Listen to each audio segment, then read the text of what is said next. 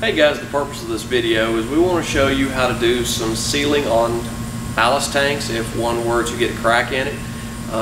We found that occasionally with folks adding lots of extra weight on top of the ballast tank, sometimes one of those tanks will crack, and getting a ballast tank out of the boat is rather difficult. So we want to show you a couple different methods that will hopefully help you out with that, and we'll talk about 2 or 3 different ways and give you a couple options. The first option that we would give you is utilizing 3M 5200. And what we're going to do is bring you in and show you a good close-up of a tank, and we'll show you. Okay, so our first alternative here is using a 3M 5200 adhesive. And as hopefully you can see in the video right here, we have a crack at a seam in the ballast tank. So if we're going to use a 5200 solution to fix this, the first thing we want to do is to make sure we get a good sealant. We want to open that crack up. So you can either come by and grind a small portion of that out, open it up a little bit, then take your screwdriver, push down in the tank, and literally pull that guy back where you can see the edges. Okay? And the goal there is so that we shoot 5200 and get a good mating surface inside the crack as well as on the outside. So you'd want to open that up, shoot your 5200 in there, then gently close this back up, remove your screwdriver, fill that hole with 5200. And then the last thing we want to do is put a small bead on top of it and go from beyond the crack about 1/4 of an inch on each side, and then use a scraper and we'll just scrape that material away and try and smooth it out. Now make sure we don't take the material out of that gap, okay? Make sure that we're just smoothing it out and leaving just a very slight ridge right there. Now in using the 5200 method, make sure that you look at the directions on your 3M 5200. Make sure that you are giving it the proper cure time. That is going to be key. If it tells you that it needs a 24-hour window to dry, I would tell you go ahead and give it 36 before you get it wet. So that's method number 1. We'll set up here and show you method number 2. Alright, so the next couple of methods we want to show you guys is one is a product called EM89.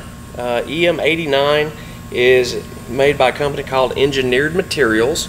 It's supposed to be a plastics bond material. We could use the same process as we used on the 5200, but Moeller Marine, the folks who build the tanks, recommend we take a piece of what's called virgin HDPE.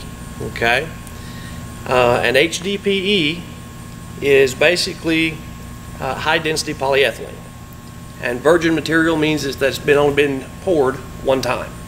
So in this process, the recommendation would be to do the same thing we've done with the 3M 5200, but you'd want to cut a square and put it over top of the crack as well, and put the adhesive on the back of it and smear it down and put a small weight on it and let it sit. Now I'll tell you, that's not my favorite method. My favorite method would be using this system, and this is a plastic weld system. And this particular one, it's very much like a soldering iron. Okay, and we're going to show you guys how to use that in just a second. Alright guys, so the last option that we would have for you is there's a company called Drader Equipment. You can pull them up online. They build a soldering iron gun, or excuse me, a welding gun. It's pretty nifty. They've got a lot of videos on how to use the tool. A little more expensive. You'll find that this is a more inexpensive way of making a plastic weld process. This is a plastics mini welder. It looks very much like a soldering iron, but it has a different tip and different wattage to heat that plastic. So hopefully this tip will help you guys out in solving some of those ballast tank holes or cracks that you. Okay, so in the plastic weld process, guys, basically what we're doing is we're melting the plastic back together. In this particular tank, it's the same material that a ballast tank's made out of. We've got a crack in our seam, as you can see right there. So the first thing that we're going to want to do is to take our plastic welder, which basically is like a very hot soldering iron, okay, and we're going to open up and basically make a trough or a valley in the tank itself. So what we want to do is come in very gently and just start melting that guy and opening up a trough. We don't want to burn all the way through it, okay? We just want to basically make the trough that we can put some more material in. And we want to make sure we go past the crack itself as we're opening this guy up. Okay? And just take your time with it. Alright, so We've opened it up. We're going to let it sit there. Then we're going to use more plastic material. Now, in the kit that we just showed you, I have these HDPE rods. The other thing that you can do is use an old tank. If you have a tank laying around that you've taken out of a boat previously, that tank will work if you'll cut it into strips. The key is to cut it down very fine, between an 1/8 and a 1/4 inch strips, and length doesn't really matter. And we're going to use that as our filler material to put back in. So in this case, we're going to use clear, and we're going to start filling this guy back in. Okay. Now, one of the things that I probably forgot to tell you guys is you need to clean the tank and make sure the tank's good and clean. No dirt, no debris. It has to be completely dry, and we're just going to fill this guy in real slow and melt it down and push that material right into that valley that we made.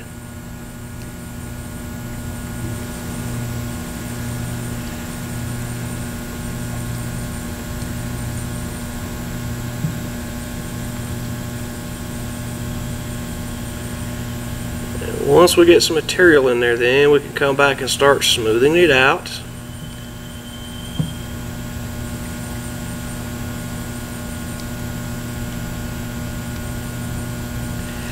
Another tip for you is time of year that you do this can play a factor of how well you get it to work. What I mean is, if you're doing this repair in the middle of the winter, you might want to get a heat gun and heat the tank, and also heat your filler material like this rod, okay?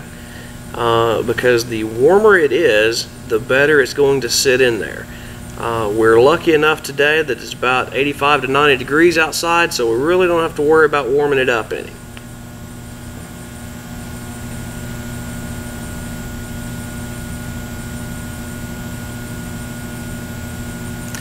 And we're just going to lay another layer right on top of this guy. And the thought process of plastic welding is very, very similar to the process of metal welding. You're liquefying material, filling in the gap. Okay. The bright side to plastic welding is that we can come back and sand that rough area. We can let that dry good, and we'll do that here in just a second. We're going to let this guy dry, and we can take a razor knife and come back and just gently trim any high spots we've got.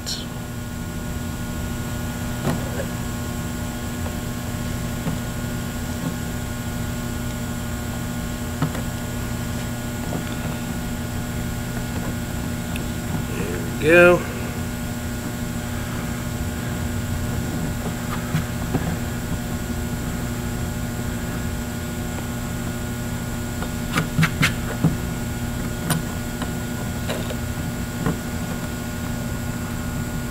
We don't want to gouge it out, we just want to knock the high stuff off. In most of the ballast tanks, in many cases, you're going to find that it's carpet covered anyway, so you've had to peel the carpet back to do this. And of course you'd want to clean off any glue, and now you can just lay your carpet right back over it and make sure that it's sealed obviously before you lay the carpet over it, but you can just glue the carpet right back down and you're all done.